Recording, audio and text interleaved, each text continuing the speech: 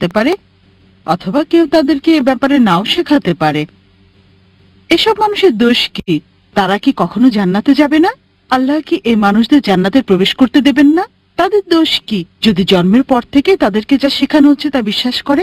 তাদের উপর কি আল্লাহর কোনো দয়া নেই? আপনাকে ধন্যবাদ। বোন, খুব ভালো প্রশ্ন করেছেন, খুবই যৌক্তিক প্রশ্ন। অমুসলিম পরিবারে জন্মগ্রহণকারী মানুষদের ব্যাপার কি, আর তাদের পিতামাতা মূর্তি পূজা করছে, তো দোষটা কার? আল্লাহ কেন তাদের শাস্তি দেবেন? খুবই ভালো প্রশ্ন। এই কারণে আমাদের প্রিয় নবী মুহাম্মদ সাল্লাল্লাহু আলাইহি সাল্লাম বলেছেন, প্রতিটা শিশু দিনুল ফিতরের উপর জন্মগ্রহণ করে, প্রতিটি শিশু মুসলিম হিসেবে জন্মগ্রহণ করে। হোক তার জন্ম ইহুদি পরিবারে, খ্রিস্টান পরিবারে, হিন্দু পরিবারে অথবা মুসলিম পরিবারে, সে মুসলিম হয়ে জন্ম নেয়। আগে আমি বলেছি, মুসলিমের সংজ্ঞা হচ্ছে যে ব্যক্তি নিজের ইচ্ছাকে আল্লাহর কাছে সমর্পণ করে। তাই প্রত্যেকটা শিশু জন্মের সময় তার ইচ্ছাকে আল্লাহর কাছে সমর্পণ করে, পরে প্রভাবিত হয় বয়োজ্যেষ্ঠদের দ্বারা, পিতামাতার দ্বারা, শিক্ষকদের দ্বারা, তারপর মূর্তি পূজা শুরু করে, অগ্নি পূজা শুরু করে, ভ্রান্ত পথে চলে যায়।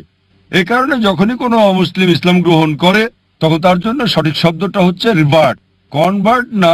কনভার্ট মানে এক ধর্মবিশ্বাস থেকে অন্য ধর্মবিশ্বাসে যাওয়া। রিভার্ট মানে কেউ সঠিক পথে ছিল, ভ্রান্ত পথে গিয়েছিল, আবার সঠিক পথে ফিরে এসেছে। তাই যথার্থ শব্দটা হচ্ছে রিভার্ট। আপনার প্রশ্নের দিকে আসি। যদি কোনো শিশু অমুসলিম পরিবারে জন্ম নেয়, আল্লাহ কিভাবে তাকে শাস্তি দিতে পারেন? এই কারণে কোনো শিশু অমুসলিম পরিবারে জন্ম নিয়ে বালেগ হওয়ার আগে যদি সে মারা যায়, সে জান্নাতে যাবে ইনশাআল্লাহ। কেন? কারণ প্রত্যেক শিশুই তার ইচ্ছাকে আল্লাহর কাছে সমর্পণ করে। সে মুসলিম, তার হিন্দু অথবা খ্রিস্টান যে কোনো নাম হতে পারে, জন, রাম, এতে কোনো সমস্যা নেই। কিন্তু যদি শিশু বলে গণ্য হয় আর যদি সে অবস্থায় মারা যায়, তাহলে জান্নাতে যাবে, মুসলিম বা অমুসলিম যে পরিবারেই সে জন্মগ্রহণ করুক না কেন। পরবর্তীতে যখন সে বড় হয়ে ওঠে এবং বালেগ হয়, তখন সে দায়ী হয় তার নিজের কাজের জন্য।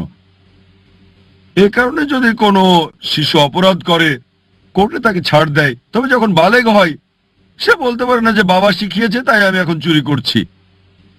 যদি বড় হয়ে 22 বছর বয়সে চুরি করার পরে পুলিশ তাকে ধরে, সে বলতে পারে না আমার বাবা শিখিয়েছে তাই আমি চুরি করছি। বিচারক কি তাকে ছেড়ে দেবে?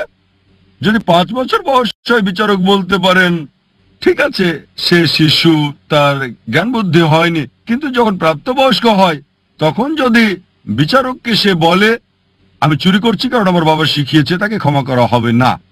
প্রত্যেক ব্যক্তি তার কর্মের জন্য দায়ী। যখন কেউ প্রাপ্তবয়স্ক হয়, তখন তার দায়িত্ব হচ্ছে সত্য অন্বেষণ করা। আমাদের মুসলিমদের দায়িত্ব অমুসলিমের কাছে বাণী পৌঁছানো। ওই লোকটা বাণী গ্রহণ করুক বা না করুক, মানুষকে মুক্ত করে দেওয়া হলে যেটা হয়, দুটো সম্প্রদায় আছে যারা 1950 সালের আগে আধুনিক সভ্যতার কোনো ছোঁয়া পায়নি। একটা হলো কাপাউকি সম্প্রদায়, অন্যটা অ্যাস্টোরিয়ান অ্যাবরিজিনস। এই সম্প্রদায়গুলো 1950 সালের আগে আধুনিক সভ্যতার ছোঁয়া একেবারেই পায়নি। আর গবেষণা করে তাদের জীবন পদ্ধতি সম্পর্কে জানা গেছে যে সেটা ইসলাম ছাড়া আর কিছুই না। কিন্তু তারা নিজেদের মুসলিম বলে না। এক স্রষ্টা বিশ্বাস করে স্রষ্টার কোনো প্রতিমা নেই, কোনো প্রতিমূর্তি নেই। স্রষ্টার উপাসনা করার সময় তারা মাটিতে সেজদা দেয়। সবই ছিল ইসলামের মতো, শুধু নাম ছাড়া। তাই কোনো শিশুকে প্রভাবিত করা না হলে সে আল্লাহর কাছে নিজের ইচ্ছাকে সমর্পণ করে এবং সঠিক পথেই থাকে। প্রাপ্তবয়স্ক হওয়ার পরে আমাদের মুসলিমদের দায়িত্ব হচ্ছে ইসলামের বাণী অমুসলিমদের কাছে পৌঁছানো। যদি আমরা না পৌঁছাই, আল্লাহ আমাদের হিসাব নেবেন, তিনি আমাদের হিসাব নেবেন। কিন্তু আমরা আমাদের কাজ করি বা না করি, আমরা দায়ী হব। কিন্তু কোরআনে আল্লাহ বলেন, সূরা ফুসিলাত অধ্যায় নম্বর 41 আয়াত নম্বর 53, সানুরিহিম আয়াতিনা ফিল আফাকি ওয়া ফি আনফুসিহিম হাত্তা ইয়াতাবায়্যানা আন্নাহুল হক। আমি তোমাদেরকে আমার নিদর্শনাবলী দেখাবো দূর দিগন্তে আর তাদের নিজেদের মধ্যেও, যতক্ষণ না তাদের কাছে স্পষ্ট হয় এটাই সত্য। আল্লাহ নিজেই দায়িত্ব নিয়েছেন যে তিনি নিজেই প্রত্যেক মানুষের কাছে সরাসরি বাণী পৌঁছে দেবেন। যদি কোনো মুসলিম তার কাজ নাও করে, সে ভালো বা মন্দ যায় উদাহরণ দেখ, আল্লাহ প্রত্যেকটা মানুষের অন্তরে উদয় করবেন, হোক মুসলিম বা অমুসলিম, সত্য সম্পর্কে, এক স্রষ্টা সম্পর্কে। তাই একবার বাণী পৌঁছার পর ওই মানুষটা মানতেও পারে, নাও মানতে পারে।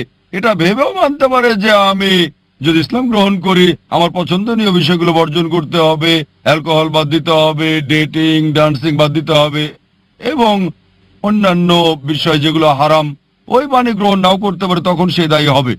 একইভাবে বাবা যদি ভুল কিছু শেখায়, চুরি করা, এটা বোঝা আপনার দায়িত্ব যে চুরি করা হারাম, এটা পাপ, এটা ভুল কাজ। সে বিচারকের কাছে গিয়ে বলতে পারে না যে আমার বাবা শিখিয়েছে তাই আমি চুরি করি। একইভাবে আল্লাহ তার বাণী সরাসরি পৌঁছাচ্ছেন প্রত্যেকটা মানুষের অন্তরে, হক সম্পর্কে, স্রষ্টার একত্র সম্পর্কে, যে মূর্তি পূজা নিষিদ্ধ। তবুও যদি সে ক্ষান্ত না হয় তখন সেটাই হবে বিচার দিবসে। এ কারণে আল্লাহ বলেন কোন অমুসলিমই আল্লাহর বিচার সম্পর্কে আপত্তি করবে না, কারণ অঙ্গ প্রত্যঙ্গ আপনার সম্পর্কে সাক্ষী দেবে। আপনার চোখ, হাত আপনার ব্যাপারে কথা বলবে। তাই বিচার দিবসে এমনকি যদিও ওই মানুষকে জাহান্নামে দেওয়া হয়, তবুও তারা আল্লাহ সুবহানাহু ওয়া তাআলার বিচার সম্পর্কে আপত্তি করবে না। তারা বলবে দয়া করে আমাদের আরেকটা সুযোগ দেন। আল্লাহ বলবেন আর সময় নেই, দুনিয়াতে তোমাদের অনেক সুযোগ দেওয়া হয়েছিল, আর এখানে একবারই বাঁচবে।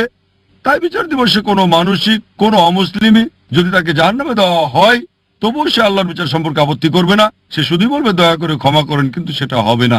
এই পৃথিবীতে যা আছে, আল্লাহ বলেন সূরা মুলক অধ্যায় নম্বর 67 আয়াত নম্বর 2, এই পৃথিবী আখিরাতের জন্য পরীক্ষা। আশা করি উত্তরটা পেয়েছেন।